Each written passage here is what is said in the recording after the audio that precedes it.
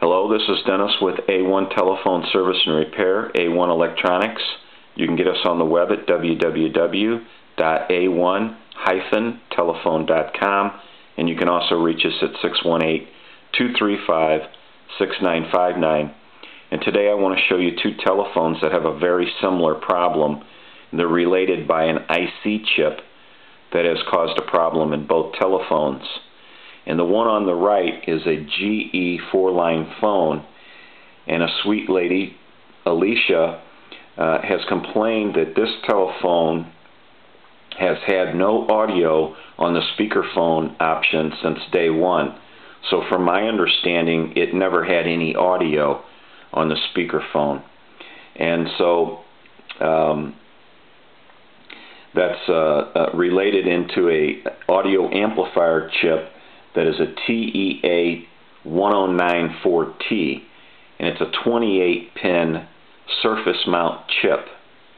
And then the telephone on the left here is sent in by Eddie from California, and it had an electronic pulsating noise which was very aggravating when he would talk on the telephone. I explained to Eddie that it sounded like, to me, an IC chip causing the pulsating noise. And I also explained to Eddie that if we put test equipment to this IC after we troubleshoot it, and there's a problem with that IC, the IC could go down, and it sure did. The IC did not survive the test procedures, and so we are searching for a TEA1062, which is the little brother of the phone to the right of us, the GE 4-line telephone. So anyway, I want to show you a little bit about the chip that came out of the GE 4-line telephone. This is a surface mount IC, and that gives you some kind of an ideal there with a magnifying glass. It's a very small chip. It has 28 legs. I have replaced smaller chips and with many more legs, but it takes a little bit of time, and you just have to take a lot of care, because there's a lot of things that can go wrong with this chip. All these chips are static sensitive. They're different types of logic, and there's so many of them it'd be hard to mention them all. But anyway, that gives you some kind of ideal of what the chip looks like. And not only that, they are glued to the board. You probably can see some of this glue in the reflection here off the light. There's a little trick to removing these. If you want to take some solder wick and lighten up some of the solder on the pins, that's fine. You can do that, but don't try to just desolder the leg. It'll never work because it's a surface mount IC.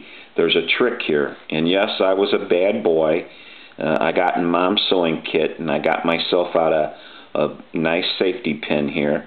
And what you want to do is you want to use a very fine point soldering iron, and I'll show you that in a second. And you want to do each one of these legs individually. You want to pick them up off the board, so you just work your way down, and that's the way you do it. I've seen guys try to desolder these legs and tear up the traces and the legs. Now, you don't have to worry about the legs on this chip so much, because it's a bad chip.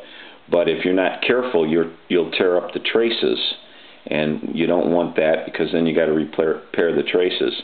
And the soldering iron that you're going to be using for something like that is a very fine point soldering iron.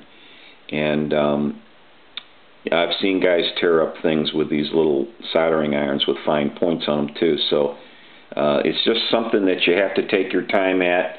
And if you're going to replace a chip like this, take a junk piece of electronics and remove a couple of chips before you start, and get a little practice. But that gives you some kind of idea about how small it is. The chip itself is not actually all that small. It's just the pins. They're very small, and you can bend them and break them right off. So it takes a lot of time to try to remove one of these chips, and to resolder one back on is kind of a nightmare too. But anyway, that was replaced in this GE 4-line phone, and here I'm going to go ahead and access the line now, and you can hear that it has volume or audio on the speakerphone.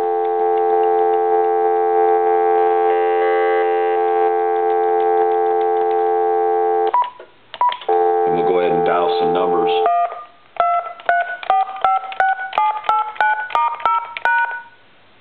And a 2. Hang up. So this telephone is basically repaired now, and the chip was the problem.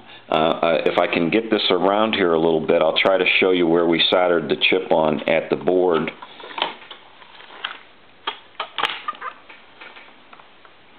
And this is the chip that was replaced. It's probably going to be pretty difficult to see, but that might help you a little bit.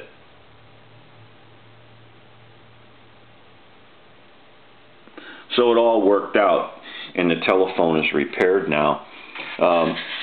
In the case of this telephone, Eddie's, we're searching for a TEA 1062, and they're pretty difficult to find. I was just lucky enough to have that one in stock, the flat pack for the 4-line GE, but that gives you some kind of ideal. This is a regular IC chip. It's a 14-pin, and it's not a surface mount. It's a 14-pin regular IC chip, and these are generally replaced very easily, but the problem is finding the chip, so we're searching that down.